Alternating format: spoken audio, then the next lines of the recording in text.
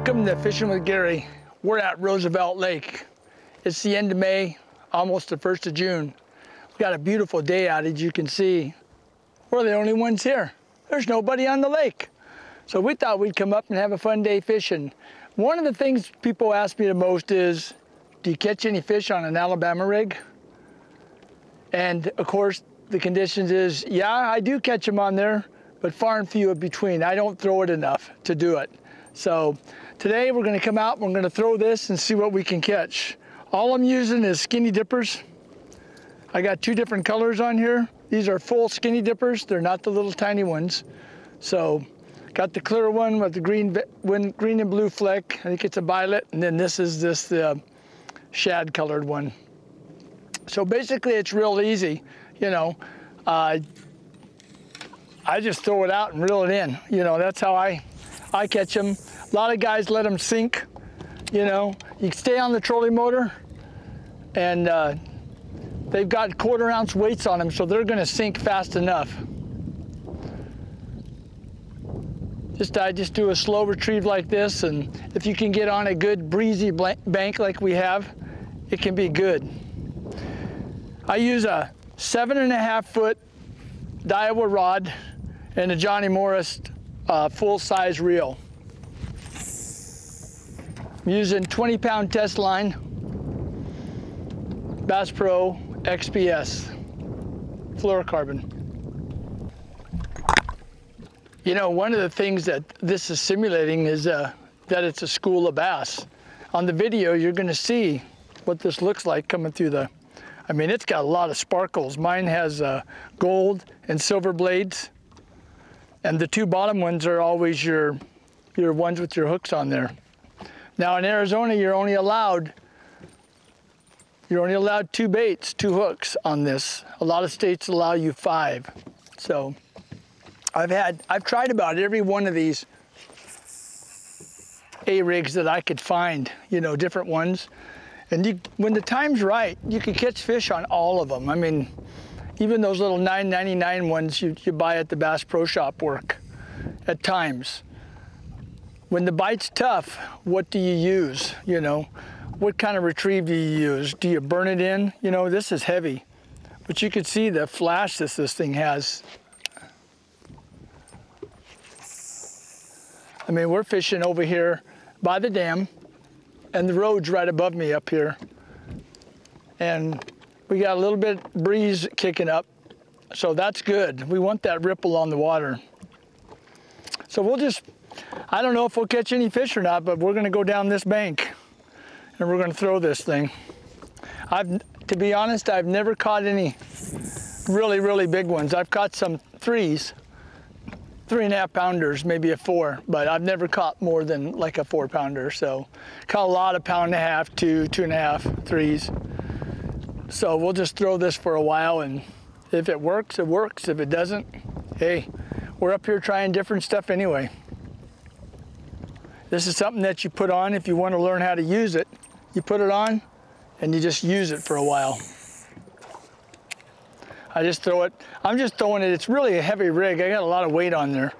So I'm throwing it maybe 10 feet off the bank. You know, it's like 11, 12 o'clock right now. So those fish are down, you know, pretty deep right now. But as you can see, the water is pretty clear. Yeah, I can see 10 feet deep and see the bottom. So we'll just kind of keep chunking. Chunking and winding, you know, see what we can get a hold of. Here comes the wind, so that's a good thing. Get the breeze going. Oh, God, I either got a tree or a fish out there. Oh, he's coming up. I do have a fish. Oh man, look at that. That's a nice fish.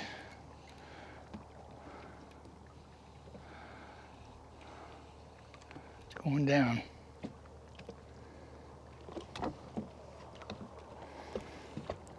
I'm not going to use the net or nothing on this fish because it'll get all tangled up with all those little things.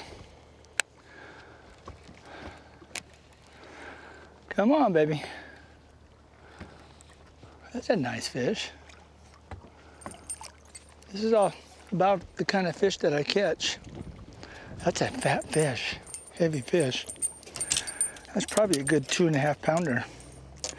So I got 2 different types baits on there, and I'll show you the one I got. So that's a nice one. Let's let him go. Ready, David? There he goes.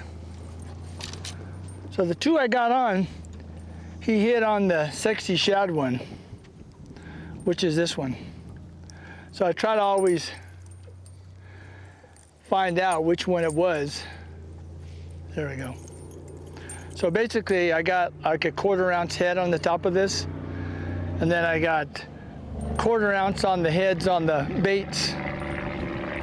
So maybe this wind is helping us today, you know? That's a good thing. So I'm just heaving that thing out there and just winding it in. Now I let that go down about, that thing went down about probably 15, 20 feet. So, and I'm in 26, 27 feet of water. So we're just gonna cruise along this bank and just kind of, if you're throwing shallow like that, you better hold your rod up high, because these things are gonna go down fast and get stuck real quick. So once I start getting out a little bit further, I'm letting it go down. Let it go down a ways and see if we can get hit. It helps to, I can tell you one thing, guys, it helps to have a longer rod. Like this is just 7.6, I think, pretty sure. And the reel is a heavy duty Johnny Morris reel. It's got a big spool, holds a lot of line.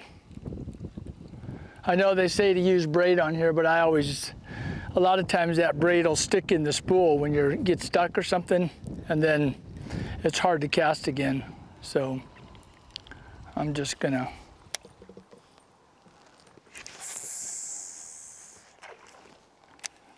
boy, there's some nice points here. Big old boulders in the lake right here. This is what you want. You want a lot of structure. I like the structure for everything.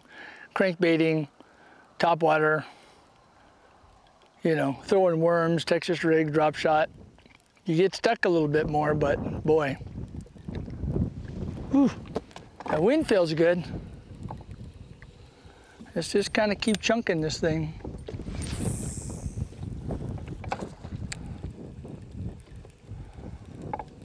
Oh man, there he is. All right, oh, get out of that tree. Oh man, he's in the tree. Oh, he came out. Maybe I ought to wind him in a little faster. Oh, there he is. Oh, nice fish. Oh, this is better than the last one. Oh yeah, I got a bunch of stuff from the tree on there. Man, lucky I didn't. Look at that, all that crap that was in that tree. That's a nice fish. Look at that.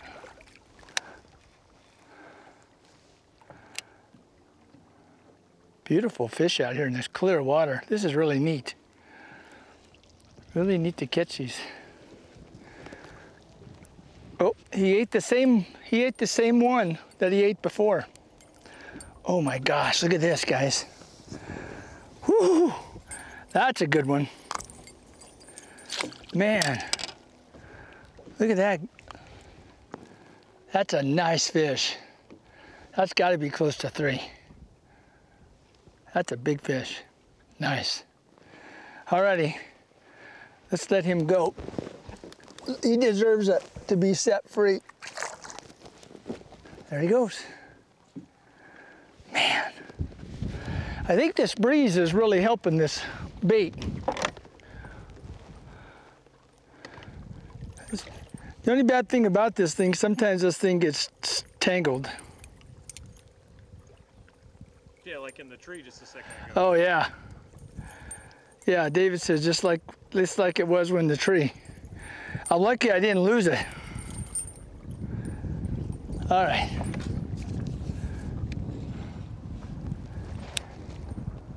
All right, here we go. I think these rocks are helping this. I've never thrown an Alabama rig over here on this big old rock before, but with the wind blowing, putting a ripple on the water, I imagine it's turning on the fish. I mean, I didn't expect to catch any fish. Today it's 12 o'clock, you know, in the afternoon. It'd be pretty hot out here if the wind wasn't blowing. So we're just gonna kind of tool around here and see if we can, maybe this thing is coming up over the bottom of trees, or the trees are on the bottom, and when they comes over the top, they're coming out and hitting it. Be like you throwing a spinnerbait or crankbait or something like that, except it's a lot heavier. This is a real heavy one, guys. It's hard to throw. I mean, can you imagine throwing this in a tournament all day long? I know guys that do it.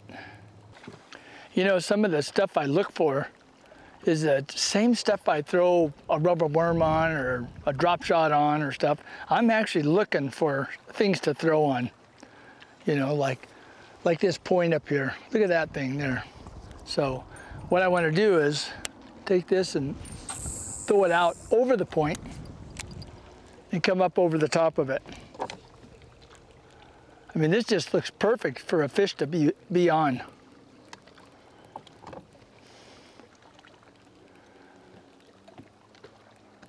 Especially if you're going up over the point. This is like a fish magnet here. So I'm just gonna dissect this point, throw up shallow, and then as I bring it in, I'm just gonna wind just kind of medium, and I'm gonna let this go right off the rocks. There's a bunch of big old boulders down there. And let that thing just come right on down. Oh, there's a tick. Boy, I tell you, they tick this thing just like they do a Texas rig. Sometimes you can't tell if it's the tree or a rock, but you can feel it go thump. I think I got one on there. Oh, I do. He's not as big, but once they're on this thing, there's so many little spinners on this thing.